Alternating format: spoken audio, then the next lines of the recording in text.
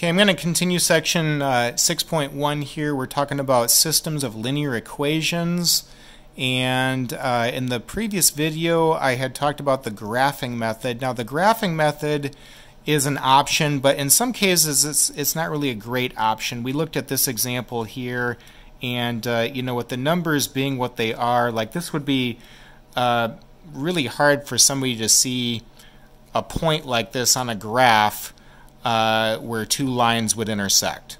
Okay, so there's some other methods that we need to know that I feel are going to be kind of more important techniques for solving a system.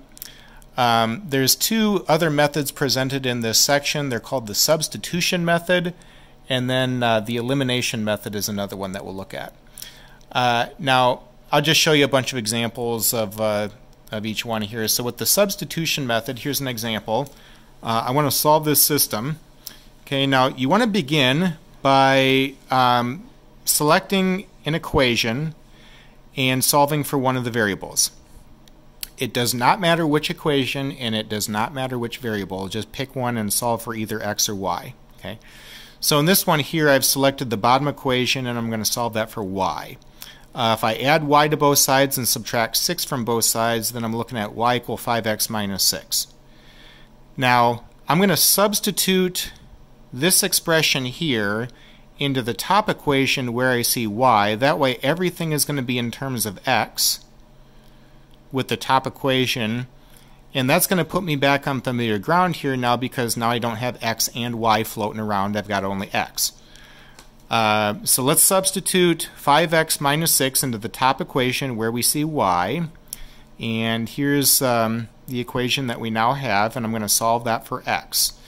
Distribute negative 2 into the two terms, collect your like terms, and if you subtract 12 from both sides, you're looking at negative 7x equal negative 7. If you divide both sides by negative 7, then x equal 1 is the solution to this equation here. Now, knowing that x is 1 means that I can get y by substituting that number now into my substitution equation. So if x is 1, 5 minus 6 is negative 1. So I think that x is 1 and y is negative 1. Of course, I'll want to check that. So if x is 1 and y is negative 1, is it true that 3 minus negative 2 is 5? Yeah, 3 plus 2 is 5, that's true. And is it also true that 5 minus negative 1 is 6? Yeah, 5 plus 1 is 6, that is also true. Okay, so x equal 1, y equal negative 1 would be correct. Now, by the way, I mentioned at the beginning here, it doesn't matter what equation and what variable you want to solve for. Okay, so like I could have selected the top equation and solved for x. That would have been fine. I would have still got the same answers here if everything was done correctly. It's just if I were to select the top equation and solve for x, I would have found y first. That's fine, but I would have introduced fractions early on in the calculation, and that doesn't really sound like a fun thing to do, to have fractions there right off the bat. Okay, so the point is to look for a variable where you have either a 1 or a negative 1 in front. Ideally, you know, with the substitution method, you want to solve for that variable to start. Here's another example. Okay, solve the system. Okay, and we're going to use the substitution method. Now, I see that there's a 1 in front of x in the top equation, so let's solve the top equation for x. Subtract 2y from both sides, and you got x equals 7 minus 2y. Now we're going to substitute that equation into the bottom equation there where we see x. That way everything is going to be in terms of y. So I've done that. And now I'm going to solve this for y. Distribute 4, collect your like terms. Okay, negative 11y equal negative 44. If you divide by a negative 11, I'm getting y equal 4. So knowing that y is 4, if I then put that into my substitution equation, I can get x. 7 minus 8 is negative 1, so I think x is negative 1 and y is 4. Okay, now the nice thing about working with a system is that you'll always know if you have the right answer. You can check once you've got your values determined. Okay, and every equation should be satisfied then. It's a good idea to check. So like if x is 1 and y is 4, is it true that negative 1 plus 8 is 7? Yes. And is it also true that negative 4 minus 12 is negative 16? Yes. Both of those are satisfied, so I know that this is the correct answer. Okay, here's another example. Again, use the substitution method. So now I don't have a 1 in front of x or y. That's okay. I still want to pick an equation and solve for the variable. So I selected the bottom equation and I solve for y in the bottom equation. If I add 2y and then add 2 to both sides and then divide by 2, I'm looking at y equal 5/2 x plus 1. And so now I'm going to substitute that into the top equation where I see y. That way everything will be in terms of x. So I've done that, and now I have to solve this equation here for x.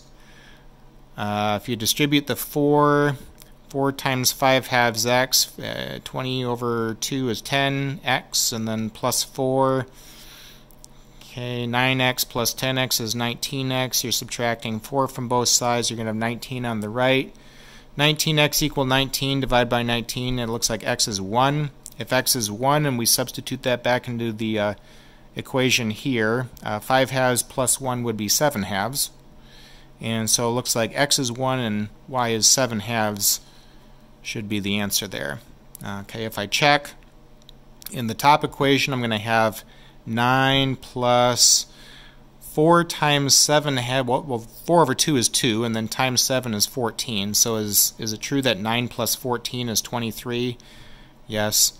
And then in the bottom equation, the 2's will cancel here, leaving you with a minus 7.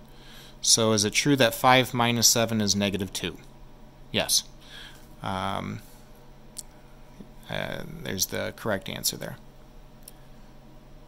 Okay, here's another example.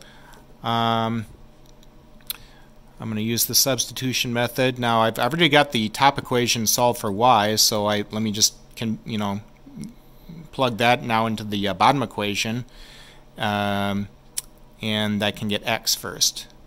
So if I do that, 12x minus 12x minus 33 equals 33 is what I get here after you distribute the negative 3. 12x minus 12x, those are gone. And now we're looking at negative 33 equals positive 33.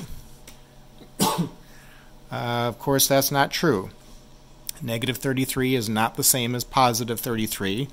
But since x was eliminated from solving, and you had something that was not true, there's going to be no solutions to this equation, and therefore no solutions to the system. Okay, and we call that an inconsistent system. In general, whenever you get a false statement here after the variable is eliminated, it's going to be an inconsistent system.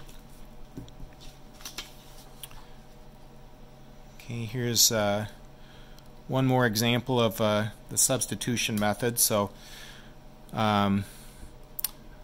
solve the system. Let's solve the top equation for x, and then we can plug that into the bottom equation where we see x there. So okay, if I subtract 2y from both sides, and I'm looking at x equal negative 2y plus 4. Okay, put that into the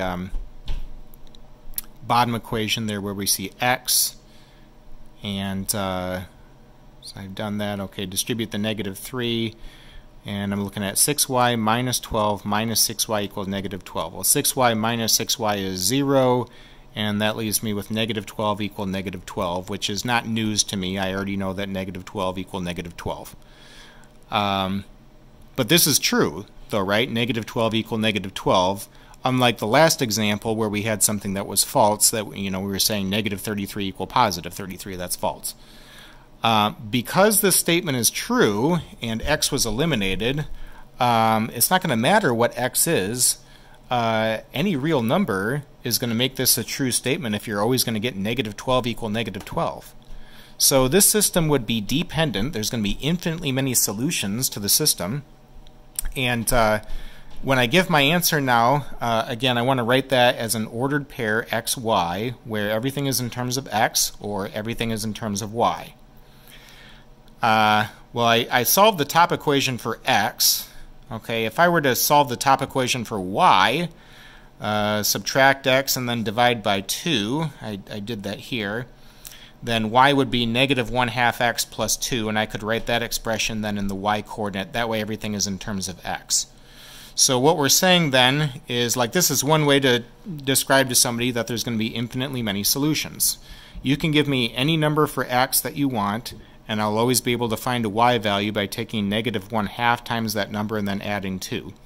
There's infinitely many numbers that you can give me for x, so I'll be able to generate infinitely many points that would be solutions to the system. And of course, a dependent system means that you've drawn the same line twice. Okay, there's going to be infinitely many intersection points if you were to use the graphing method.